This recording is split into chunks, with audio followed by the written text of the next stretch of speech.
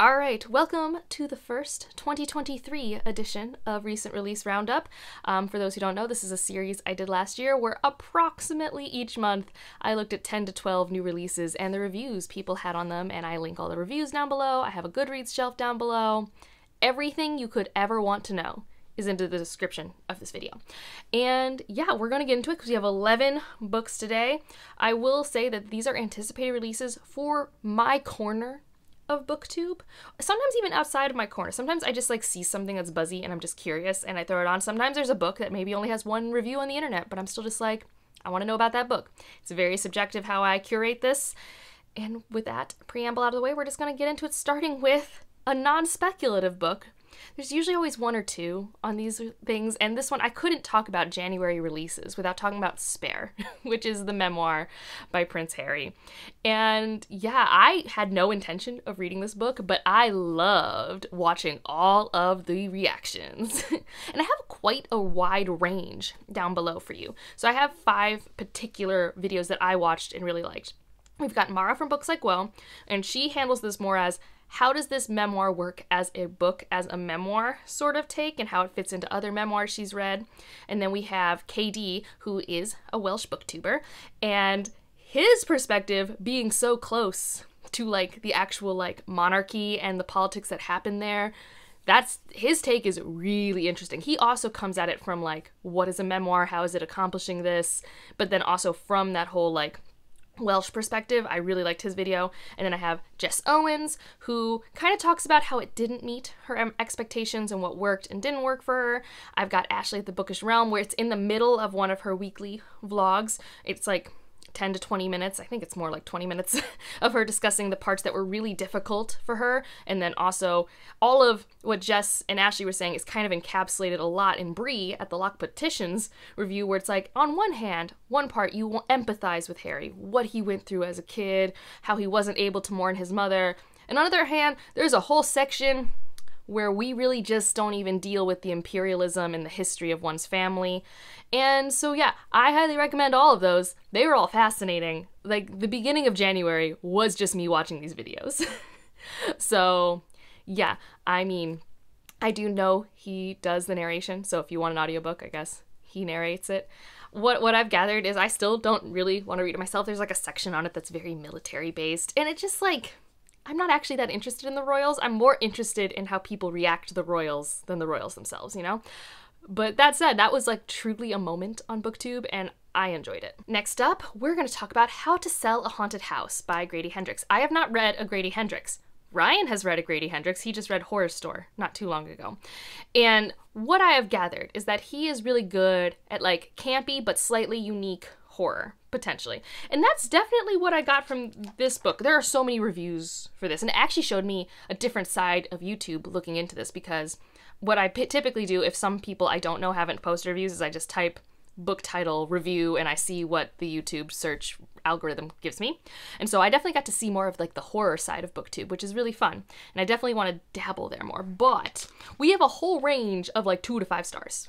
It is a controversial new release in the horror space. Katie Coulson, who has liked other Grady Hendrix, gave it 2 stars. Allie from All I Do Is Read gave it 3 stars and had a really cool vlog for it. It was a favorite for Zach, although I will say his review maybe is a little more spoilery than some people would like. I don't think it's technically spoilery, but I do think if you like going into your horror knowing like nothing, it's more of a reaction, and you from the reactions you could guess what's happening. Book Nerds and Things, who is going to feature a lot in this video. Book Nerd and Things was on it for new releases of January. I think she's like in 3 or 4 of these books I am mentioning. But she gave it 5 stars and have the review for that. And her reviews are always really well broken down. Like if you like someone that goes like for just 10 minutes into like writing, characters, plot, wonderful. Reading with Meg gave it 5 star. Mara from Books Like Well gave it 4. Criminale said it was a fave of his by Grady Hendrix. Sin at the Book Nook really liked it. Bow at Books and Bow really liked it. And Rachel from Shades of Orange gave it 4 stars. So what did that all come down to? What is in this book where we have this wide range of appeal?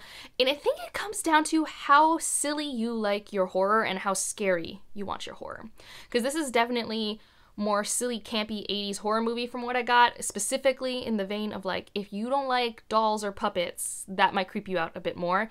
And it's one of those horror stories where we are exploring grief, specifically between these two siblings who are fighting and kind of have this history they need to unpack with each other because both of their parents died in a car accident, leads to a really messy financial situation, and then they're trying to sell this house, but like the retailer's like, yeah, this house is haunted, I'm not selling it for you, you need to unpack that. And I think the book is them unpacking that while campy, creepy horror shit happens, okay? That's the general gist I got from it. And the people who liked it, I think, really liked the ending. They liked how it all came together. It felt kind of wholesome to them, I think. And I think for some people, that didn't feel right. I will say that a lot of people said this was very character-driven, character-focused, which makes sense to me with like a grief theme tied to something. So if you like exploring grief through characters, that should be really interesting. And a lot of people were impressed with how differently they felt about certain characters after going through the book. Like they met a character at the beginning, hated them, and then by the end it was a complete turnaround. So I'm actually kind of interested in this one. I haven't decided if Grady Hendrix is for me. I don't know. I asked Ryan if he thought I'd like Horror Store because we have a copy right now, and he's like, I don't know, because to him it was like kind of standard slasher horror. And I bought that copy more for a friend back home. But this one, I do like a haunted house story. Like, I like haunted houses, so, like, it could happen. This next one, like, no one's talking about it. I found one review, though, and that is Vampire Weekend by Mike Chen. He actually had a book come out last year that no one else talked about. And this one sounds really odd. I don't know if I'll pick it up. But I kind of like the idea of it, which is looking at vampires, how they exist in society in contemporary space, and specifically the vampire we follow is really into punk rock. And yeah, that's basically what I got, and it reminded me a little bit when the reviewer Wrestling with Books was talking about it, how at the beginning of each chapter there's a debunking of a vampire myth, because this isn't standard vampires. They aren't feeding off people and stuff like that in the streets. There's different systems set up in society for vampires to survive. And there was these debunking of myths at the beginning, and it kind of reminded me a little bit of Mongrels. Like, I don't think they're going to be the same type of story, but Mongrels is like a contemporary werewolf story by Stephen Graham Jones. And so it was reminding me of that type of framework. So if you want a unique take on vampires, that book just came out. I will say one of the caveats in that review was that sometimes there was some non-linearity. We're looking at the past of this vampire and present day, and sometimes that wasn't telegraphed very clearly for her as a reviewer. I'm just, I'm interested in this author. He writes a book every year, and they're always, like, really different in the speculative space, and I really need to pick them up, because I don't think they're like what we're used to in genre space, but he does have me curious. Back into a popular, anticipated release of January, Hellbent by Leigh Bardugo. The ever-anticipated book. When I was looking at this, everyone kept mentioning how it took a whole 3 years for this to come out, and I was just like, that doesn't feel like that long to me. I read this in 2020, so, like, I don't know, but I also, like, I liked the first book. I liked Nine Houses. It was a good time. I wasn't, like, itching for Hellbent. It's not my type of paranormal fantasy, but, in general, I wasn't the one itching for the next book in this series, but it's out now. So what did people think? Well, we have a lot of people down below that I'll link you to. J.R. Carroll, Life as Monet, Maya Cord, Tori Morrow, and Connor Matthew, Books and Other Things. So yeah, I have all of them, and I think Tori Morrow liked it the least. A lot of these are vlogs. Some of them are reviews. All of them are spoiler-free, and if they're not, they're clearly, like, verbally, they're like, I'm going to talk about spoilers now, sort of things for those videos. But in general, minus Tori's kind of, like, lukewarm, but still gave it 4-star review, everyone who liked Ninth House, who then picked up Hellbent because they wanted to know what happened next, were pleasantly surprised. Some of them didn't like it as much as Ninth House, and I think this definitely is not dark academia. What I was gathering from these reviews is that this is definitely now more your paranormal fantasy, like what you associate with Buffy. Like, if this is dark academia, it's like season 4 of Buffy, is what I have gathered, okay? And for those who don't know season 4 of Buffy, that's when she goes to college, okay? She doesn't do well. She doesn't do well. So yeah, and it's not necessarily as dark in content as Nice House. Like, it's still graphic and we're still dealing with the supernatural, but a lot of the content warnings you needed for the first book I don't think apply here. And I heard that the side characters get a tiny bit more fleshed out here. I will say, did I not write down her name? I think it's the book Leo. I don't know how I didn't write down her name, because actually hers was one of my favorites.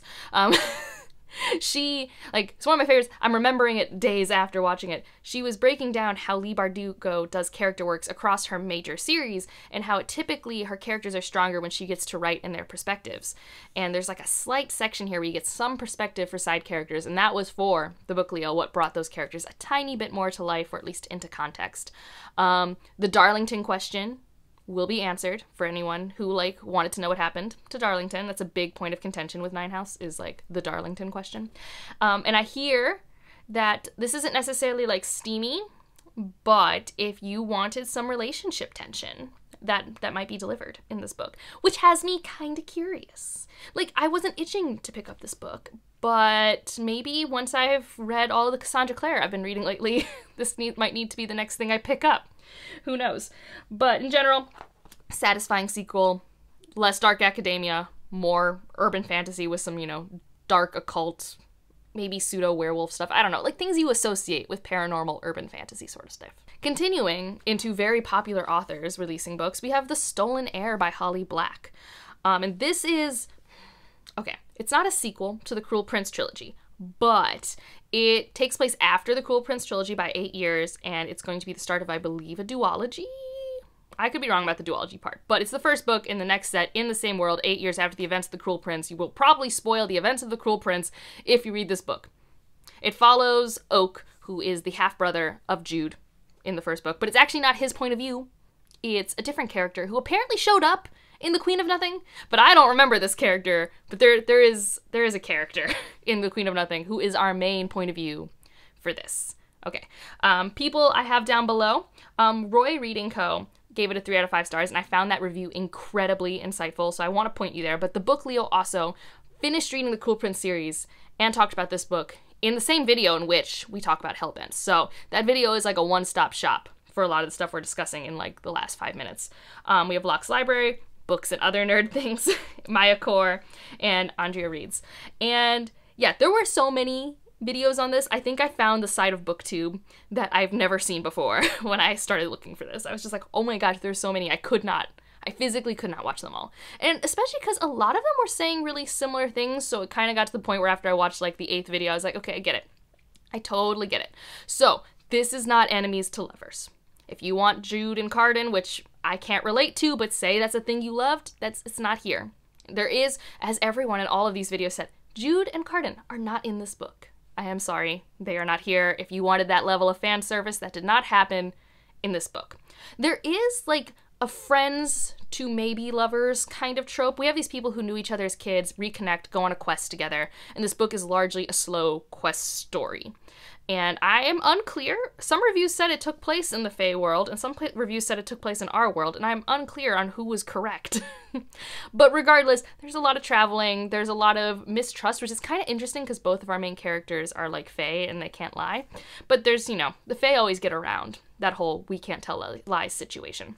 And so they are traveling together, they are rekindling their friendship, maybe it develops into something more, so it's a different type of relationship dynamic, and it's not going to give you that same tension. What is interesting is Jude and Cardan don't get a lot of page time together in the Cruel Prince trilogy, but these guys are together pretty much the entire book. And people kept bringing up how this is different from the Cruel Prince, but it's still tropey like that. It still has some parallels between Jude and the main character of this in a way that feels comfortable and cozy while being its own new thing, which I do think is a skill. So if you liked The Cruel Prince, I do think you will like this, just knowing it's not The Cruel Prince. It's not that trilogy. So if the things you really liked about it were the will they, won't they, and the political drama that was in it, the court intrigue, that's not here. But if you like the main, in this case, we're flipping it on its head. We have a main character who was a changeling, who was in the human world and then brought back to the Fae world. So it's a similar parallel to what happened to Jude in The Cruel Prince. But she's her own character, doing her own thing.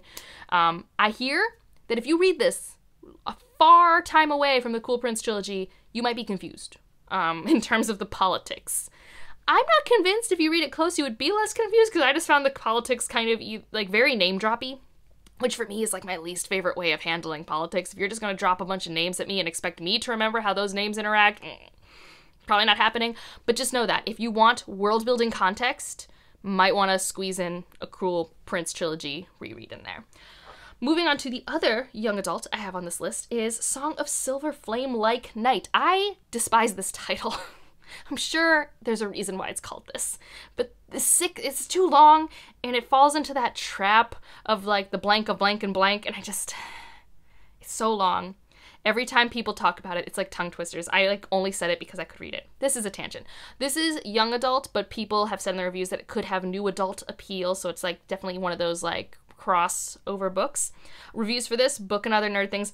Again, I'm telling you, MVP on anticipated releases reviews. You should really check her out.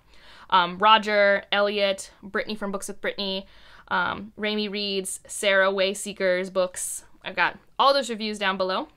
In general, we have two main point of views, and we are dealing with, I think, rebellion. And I think, so we have a female and a male point of view. The female, she has this mark from her mother, and there's this whole mystery of why did her mother give her this mark? And there's oppression in this regime. And so it's mysterious. It's high action. That is what I got. There are stakes, there are decisions that need to be made, potential corruption arc sort of stuff, and a lot of people really wanting the next book because of where this book left out. So yeah, themes of rebellion, discovering your past, what is the cost for freedom, and fighting repressive systems. So for me, none of these are my buzzwords, especially because I don't know if their relationship dynamic, like Roger legitimately said, if you like more like tension and angst in your relationship dynamics, this might not work. And like, this is kind of my bread and butter, like if that's like part of like the appeal of picking up a book. And I'm still waiting to not be as burnt out on rebellion fantasy in particular, but this sounds like it is a very good version of that if that is your bread and butter. So I will point you to those reviews. And now we're going to get into books that also are crossover appeal, all technically adult, but could easily appeal to people who typically read young adult, starting with The Daughters of Izdihar. I was so happy that the HarperCollins strike ended so I could talk about this book. I want to maybe read this book, but I was like, if a HarperCollins strike is still happening, I can't put it in this video. Thankfully that happened. And so we've got reviews from Judith from Dead Good Book Reviews, Sarah at Sarah Reads, which is a very, very good, well thought out review, highly recommend. Books with Zara, who was the odd one out. What I'm going to talk about is a lot of people said this was plot driven, but Books with Zara actually said it was character driven for her. So it just shows you how reading is such a subjective experience. Abby Salter, Life is Monet, and then today, I didn't have it in my notes, but today I watched Jashana's review of this video. All right, so already kind of hinted at, people talk about this as a very plot-driven story. I believe it's 2 point of views. I know we have at least 2. There could be 3. We have 2 women in this society that is very oppressive for women. So themes of fighting the patriarchy are strong in this one. Some would say, many would say, very on the nose. If you don't like on the nose theming, if that's not cathartic for you, if that's not enjoyable for you, you might want to pass this one by. Or if you think the other stuff is so good, you can get past this hurdle. If it is a hurdle for you, go for it. But we have 2 women. They're in different classes. One is poor, one is rich, but they both are struggling because they can't do what they want to do because of society. One works as a bookshop. She's the poor one. And she's not supposed to be like enjoying her work because she's supposed to get married off and be the housewife, stuff like that. And then the other one has to be in an arranged marriage, but because of stuff that's set up, she's able to go to this magic school she wants to go to. But originally she wasn't going to be able to do that. And they both end up as a daughter of Izdihar, which is like the rebellious force against the patriarchy. And there's elemental magic in this book. One's an earthbender and one's a waterbender. I know they're not benders. I think they're weavers.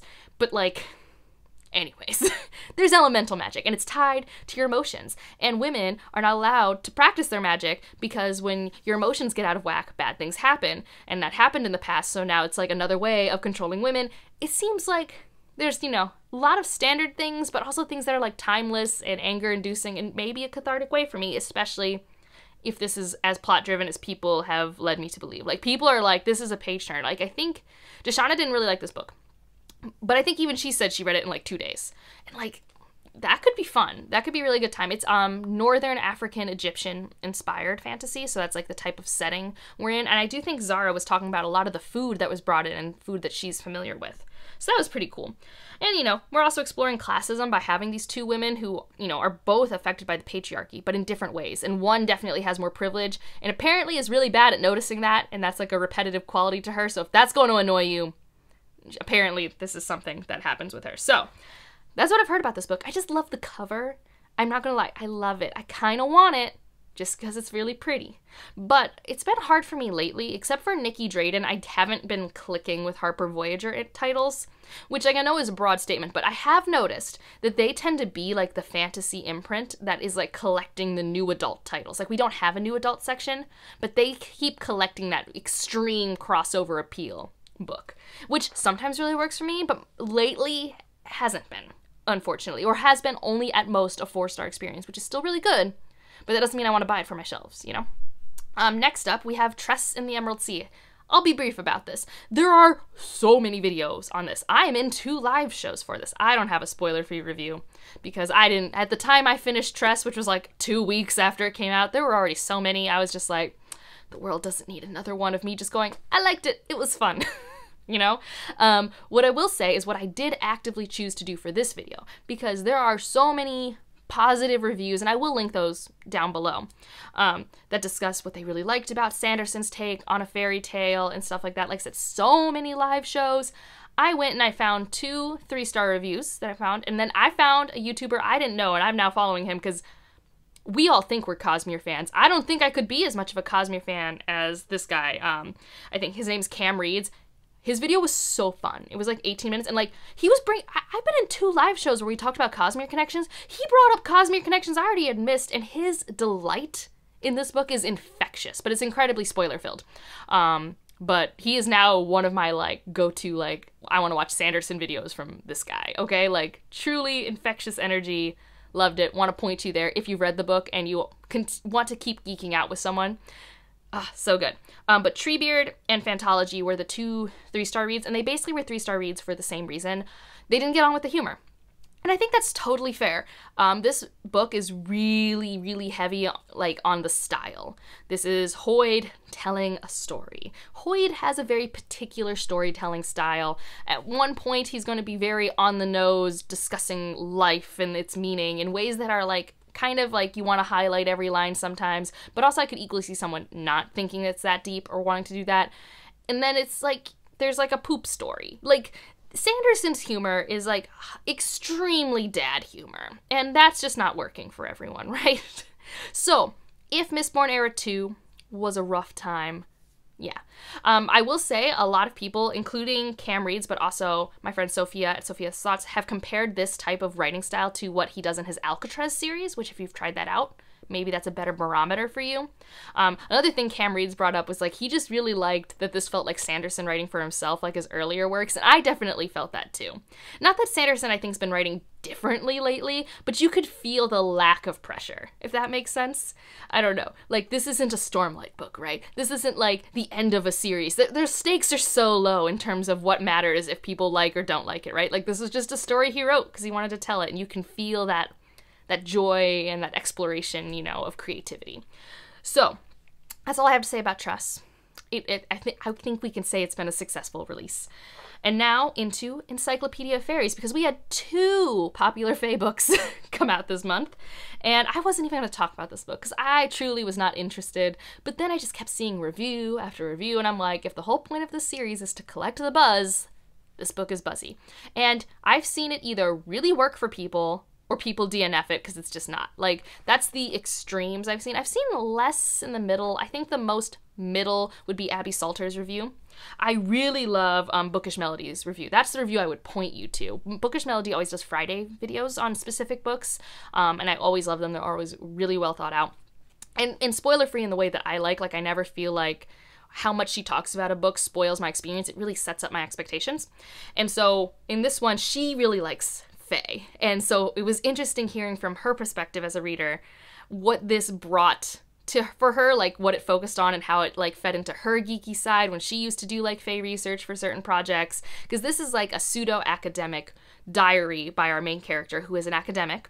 I hesitate to compare this to Lady Trent because people who love Lady Trent have not loved this in the same way. So I don't think it's like that type of comp, but it's a similar narrative framework of this person going to this town to study the Fae, instantly ostracizes herself because of miscommunication, potential neurodivergence coding in this character, and then there's like kind of sort of an academic rival, and it's not a romance, although there is a romantic component, but I have seen this book work less for people because they don't like the love interest because he's just a little too mean or comes across as mean to our main character early on, even though throughout the story they do bond and come together and work with each other.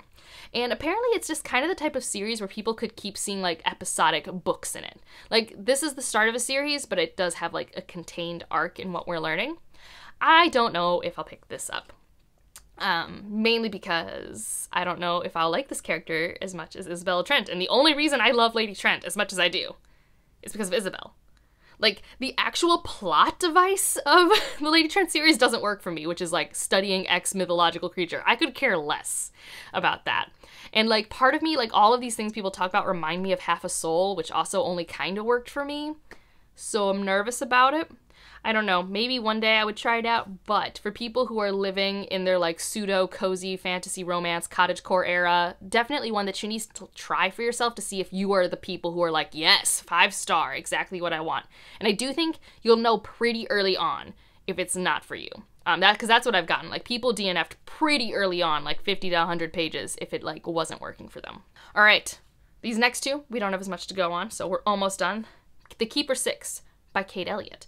I've got Beautifully Bookish Bethany and Rachel from Shades of Orange to point you to for this one. This is a novella in the same world as Servant Mage, but it's not the same people. It's a companion novel. And it's like a fantasy book, but it has some sci-fantasy elements because I think there's like dimension hopping, which I guess we've decided dimension hopping is sci-fi. I don't know. I feel like I see it used in fantasy and I don't like clock that as sci-fi, but I can see why we clock it as sci-fi, but just know that's the only little thing. We have this grandmother, and her son and son-in-law's kid, I think, gets stolen, so she's got to go save the grandkid. And I think that's the plot of this book. And I don't know, the joy that Bethany describes this book with makes me really want to pick it up. And I do need to pick up Kate Elliott. Like, the number of times that authors recommend Kate Elliott at their, like, author signings, I'm just like, okay, I get it. And, like, they are an author who has been writing in the sci-fi fantasy space for so long, and I have picked up 0 works.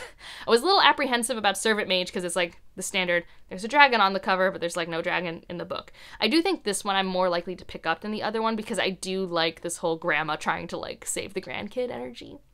But I will say Rachel from Shades of Orange liked it but didn't love it and is still like searching for that perfect Kate Elliott for them. But both of them were like great representation, creative ideas, so if you're looking for that in a novella format, here you go. And then the last one is the big sci-fi that I have on this. And there's so few reviews for this. And this is the one I'm most curious about. And that is the Terraformers. I do have Scribbling Cat, which is the one standalone review I could find. And then I have a YouTube short by Sarah Wayseekers Books. And then Judith from Dead Good Book Reviews talked about it briefly in a recent reads video of hers. So what I have gathered is that this is definitely kind of the type of sci-fi where you can't get attached to characters very strongly.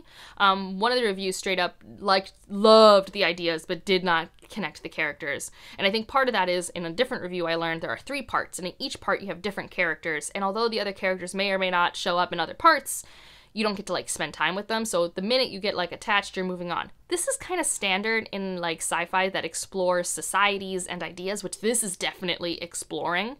And I think it does so in a hopeful way. At least that's what Judith said. I learned a lot about the really bad ethical capitalism it explores, because it's definitely exploring the darker sides of corporation and capitalism and terraforming of a planet in a far, far, far future. But also it seems to do it in a way that is geared towards hopefulness and change. Like, I don't know, it's not the darkest sci-fi, even though it touches on dark things. And that world building sounds fascinating. And sometimes, if the idea is cool enough, I can go along with it. Like, for example, Symbiosis. You don't get attached to a character there. Every chapter is a different generation. And so that type of sci-fi doesn't bother me, but I do think it's something you need to go in knowing. But I really want to read it, and I hope I like it. I've not read a book by this author. I have no idea if the writing style worked for me. Like, no clue. And it's not as pretty in person, in my opinion, as the cover is because of the way they did the spine. So I think I'll probably just have to borrow it from the library because I'm just like, I'm very picky about the books that I purchase for myself. And I just like, the dust jackets just, it doesn't, I don't know how to explain it, but the spine is not as good as the cover. And then if they don't fold it right, you can see the spine with the cover on the front. And it's very shallow of me, but I don't love it. But that is this recent release roundup. A lot of great books. If you do have thoughts about the Terraformers, let me know, because I really want to know. that's it for this one. If you want to leave an emoji just to let me know you're here, you don't have thoughts about any of these books, you don't want to like have a conversation down in the comments, oh, I don't know, leave me a bunny because of Hellbent, even though that is a terrifying cover. Like, I don't love that cover. Otherwise, like if you liked it, subscribe if you want to, and I'll see you in the next one. Bye.